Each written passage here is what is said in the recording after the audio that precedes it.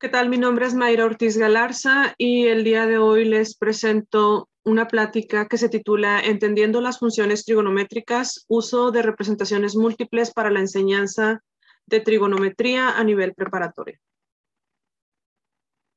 ¿Cuál es la importancia de aprender sobre las funciones trigonométricas? Bueno, pues como todos sabemos, la trigonometría es un área crítica de las matemáticas. Tiene contribuciones en diferentes campos y en diferentes áreas de las matemáticas también. Forma parte de los programas de matemáticas a nivel nacional e internacional, y el aprendizaje de trigonometría forma parte de los estándares de la Secretaría de Educación Pública. ¿Qué es lo que hemos observado diferentes investigadores y educadores? ¿Qué es lo que hemos observado en el salón de clases? Bueno, pues que existe una incapacidad o un mínimo entendimiento de la naturaleza de las funciones trigonométricas. Usualmente cuando los alumnos piensan sobre la representación de una función trigonométrica, hacen conexiones directamente con la representación de una fórmula, ¿verdad?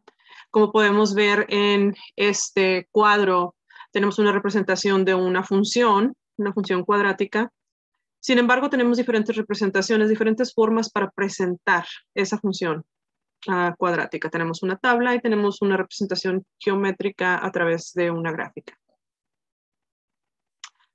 Bueno, pues diferentes investigadores han observado lo que ya les menciono, esa incapacidad o mínimo entendimiento de los estudiantes para justificar las propiedades de las funciones trigonométricas y la incapacidad o mínimo entendimiento para estimar los resultados al evaluar las funciones trigonométricas. Tenemos identificado esa incapacidad y ese mínimo entendimiento. Sin embargo, es importante entender los obstáculos que los estudiantes enfrentan mientras aprenden sobre las funciones trigonométricas o mientras aprenden funciones trigonométricas. Tenemos modelos tradicionales para la enseñanza de las funciones trigonométricas. A la izquierda tenemos el círculo unitario, a la derecha tenemos el uso de triángulos rectángulos para la enseñanza de las funciones trigonométricas. Sin embargo, bueno, tenemos modelos tradicionales y también tenemos problemas o ejercicios tradicionales que usualmente los maestros de preparatoria utilizan dentro del salón de clases, ¿verdad? Tenemos estos ejemplos que Weaver y Moore nos presentan. Sin embargo, también existen otros modelos más complementados, ¿verdad? Tenemos a Demir y en Maur, ¿verdad? Que utilizan incorporan la trigonometría a través de usos de triángulos rectángulos junto con el círculo unitario y también la gráfica como parte del modelo de la enseñanza de las funciones trigonométricas.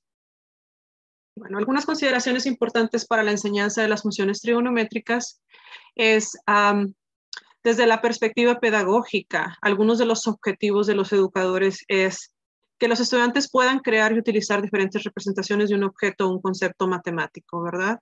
Que a su vez sean capaces de comunicar ideas de conceptos matemáticos, pero que también desarrollen la capacidad de pasar de una representación a otra para resolver problemas, interpretar fenómenos físicos, sociales, matemáticos.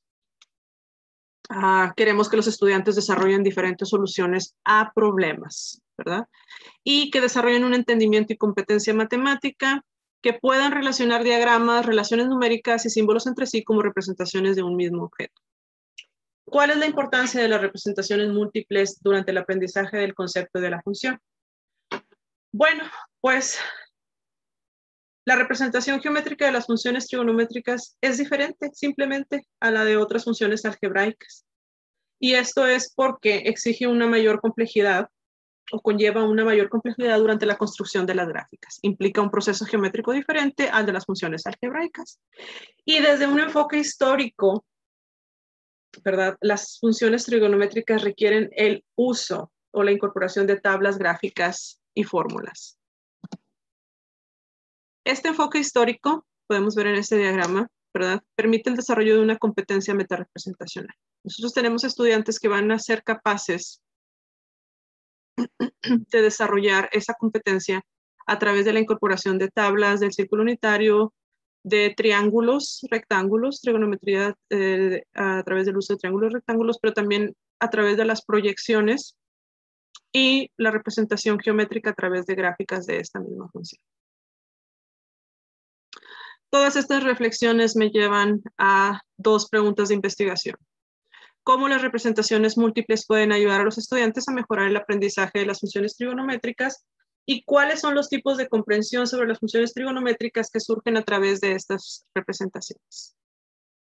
El modelo, la metodología que utilicé para este estudio es un experimento de diseño, Design Experiment, o también le llaman Design Study o Design Based Research. Y la intención teórica de este experimento de diseño es la identificación de patrones sucesivos en el pensamiento del estudiante. ¿Qué es lo que pasa en la cabeza del estudiante cuando está aprendiendo funciones trigonométricas mediante el uso de diferentes técnicas, ¿verdad? Implica el uso de un corredor conceptual, el cual a su vez conlleva el uso de puntos de partida conjeturados, elementos de una trayectoria y puntos de meta prospectivos. Voy a hablar un poquito más adelante de esto en la próxima diapositiva.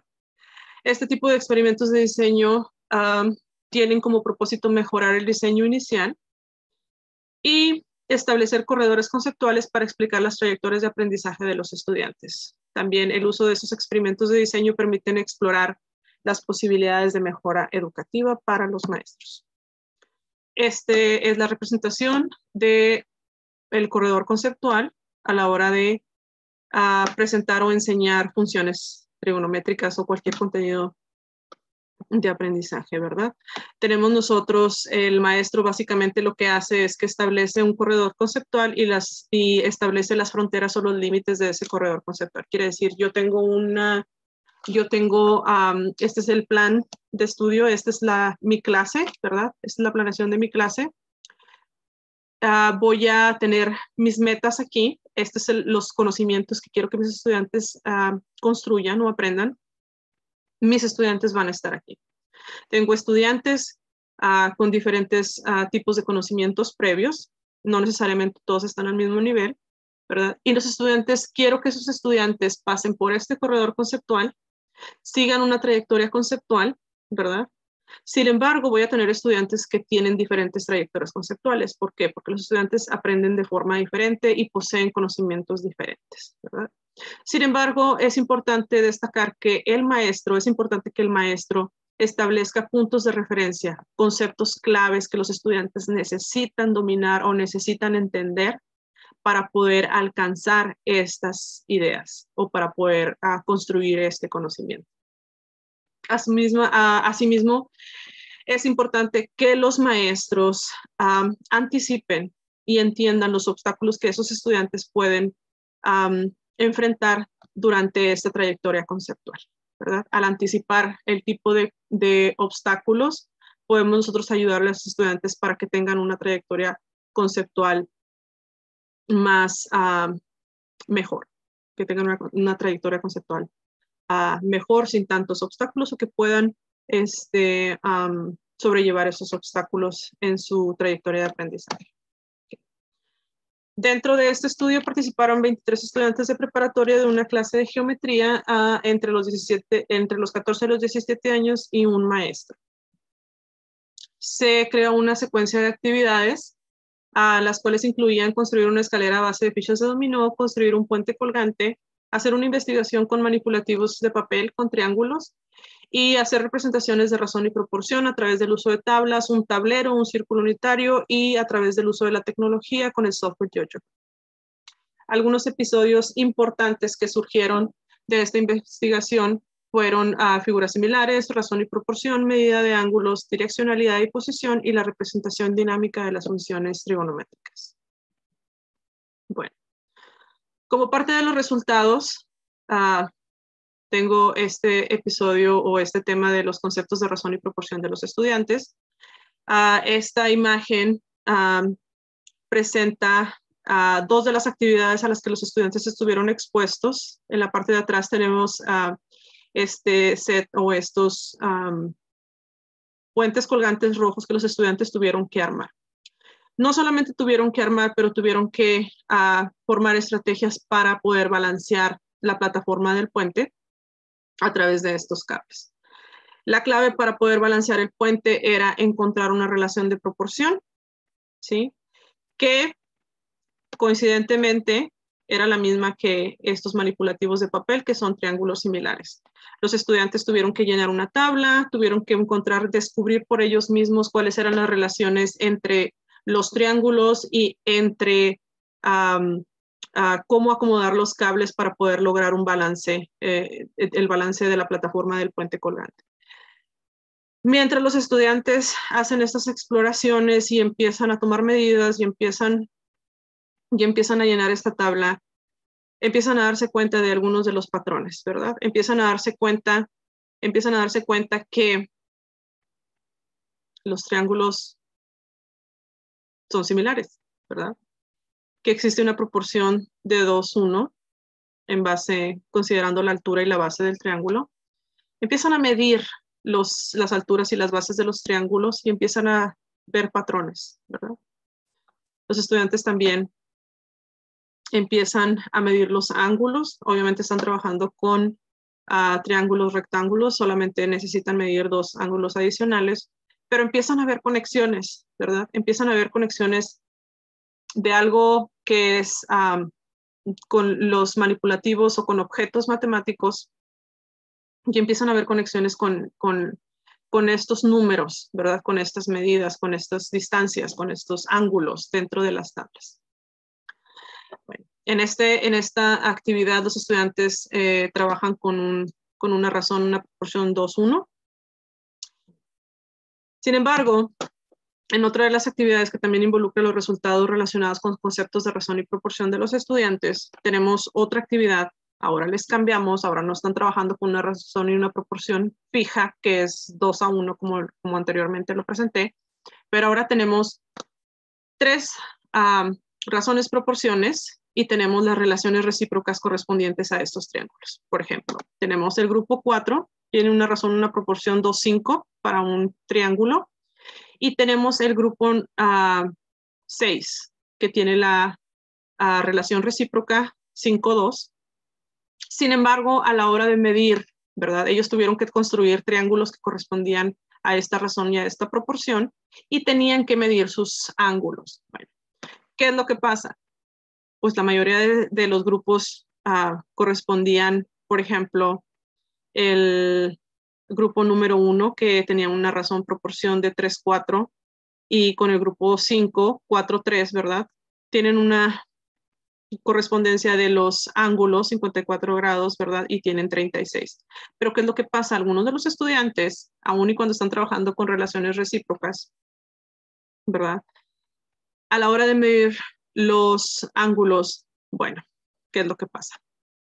Por alguna razón, tienen mediciones incorrectas. Entonces, no corresponden los ángulos, el ángulo alfa del equipo 4, que debería de corresponder al ángulo beta del equipo 6, ¿verdad? No corresponde, y igualmente el ángulo beta del grupo 4 no corresponde a lo que debería de ser el ángulo alfa del equipo 6.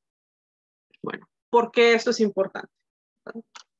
Los estudiantes necesitan visualizar, los estudiantes necesitan entender qué es lo que está pasando. Cuando los estudiantes tienen oportunidades de poder comparar y de ellos entender que existen patrones, bueno, ¿qué es lo que está pasando en esta tabla? Bueno, me doy cuenta que el equipo 1 está trabajando con triángulos con una razón y proporción de 3:4, y el 5 está trabajando con triángulos o está creando triángulos con una razón y proporción de 4:3, ¿verdad? ¿Qué está pasando? ¿Verdad? Los ángulos son recíprocos, ¿verdad? Son complementarios. Pero desafortunadamente este equipo no tiene las mismas o las relaciones recíprocas que debería de tener, pero existen oportunidades como esta donde los estudiantes pueden visualizar dónde está el error. Entonces, pues esto es algo importante, ¿verdad? La representación geométrica de la razón y proporción de los triángulos y rectángulos, y los estudiantes se dan cuenta de patrones a través del uso de las tablas o representaciones geométricas. Los estudiantes continúan asimismo, se les pide que construyan triángulos correspondientes a esta razón y proporción, ¿verdad? y esto es lo que ellos presentan. Tienen representaciones geométricas de conceptos de razón a través del uso de triángulos o trazo de triángulos. Más adelante en el estudio se le pide a los estudiantes que utilicen tecnología, que utilicen GeoGebra para hacer estas representaciones. ¿Cuál es la importancia de esto? Cuando ellos están dibujando estos triángulos en estos pizarroncitos que tienen, ¿verdad? En estas plataformitas que tienen, están trabajando con objetos estáticos, ¿verdad? ¿Qué es lo que pasa cuando incorporan el uso de la tecnología? Tienen la oportunidad de trabajar con objetos dinámicos. Entonces empiezan a ver qué es lo que pasa. Si muevo este punto a través de la circunferencia, mis ángulos cambian, ¿verdad? La altura de mi triángulo cambia, la base de mi triángulo cambia, ¿verdad? Entonces tengo diferentes ángulos y tengo diferentes representaciones geométricas que son dinámicas. Entonces estudiantes empiezan a hacer conexiones con el plano cartesiano, empiezan a ver, ok, bueno, estos triángulos tengo alturas positivas, tengo bases positivas correspondientes al cuadrante número 1, tengo los estudiantes que tienen sus representaciones de los triángulos en este lado, se empiezan a dar cuenta, ok, bueno, pues me estoy moviendo sobre el eje de las X en dirección negativa, ¿verdad? Entonces empiezan a ver estas relaciones sin que el maestro tenga que presentárselas, ¿verdad? Entonces, estas son implicaciones importantes de los estudiantes. Después de que los estudiantes hacen esas representaciones a través del uso de GeoGebra, se les pide que hagan las proyecciones de las alturas de esos triángulos que están inscritos en el círculo. Se les pide que hagan una representación de las proyecciones y que utilicen una línea numérica para poder representar esas proyecciones. ¿Qué es lo que tenemos como resultado? Tenemos representaciones de las alturas y de las bases de los triángulos mediante la representación geométrica de razones y proporciones, el uso de plano cartesiano y de tablas. Tenemos que las proporciones de las proyecciones de las alturas cuando están en cero, bueno, pues están en cero en la línea numérica, pero conforme van creciendo estas alturas, ¿verdad? Y proyectamos estas alturas, el resultado es que tenemos a los estudiantes trazando la representación gráfica de dos funciones trigonométricas, el seno y el coseno. Para la función del coseno tenemos el trazo en esta dirección y cuando está en cero, este punto, la base es una línea de cero. No hay triángulo, pero es una línea. Entonces tenemos el punto máximo. Conforme la altura del triángulo va creciendo, la base del triángulo va disminuyendo. Tenemos representaciones geométricas de las bases de esos triángulos. Para concluir, ¿verdad? Esta plática, es importante que los estudiantes puedan desarrollar el razonamiento sobre las funciones trigonométricas. Es importante que los estudiantes estén expuestos a representaciones múltiples, que estén expuestos a representaciones geométricas, dinámicas, no solamente estáticas. Pero es importante que los maestros consideren cuáles son los obstáculos que los estudiantes tienen a la hora de aprender todos estos conceptos, ¿verdad? ¿Por qué es importante? Porque necesitamos entender cuáles son los obstáculos para poder ayudarles en sus trayectorias de aprendizaje. Algunas implicaciones importantes son que las representaciones múltiples son utilizadas para promover el desarrollo de los conceptos mediante la resolución de problemas, conllevan una aplicación más profunda, ¿verdad? Para ofrecen un plan de estudios más equilibrado. Los estudiantes no estarían aprendiendo solamente una parte de la idea. Esta dimensión histórica en el aula de las matemáticas no significa reemplazar ninguna parte del currículo, sino complementarla. Y es necesario adoptar básicamente el uso de las representaciones múltiples para hacer que el aprendizaje de las habilidades básicas sea más interesante y poder motivar a los estudiantes a mantener su interés en las matemáticas. Estas son mis referencias. Muchas gracias.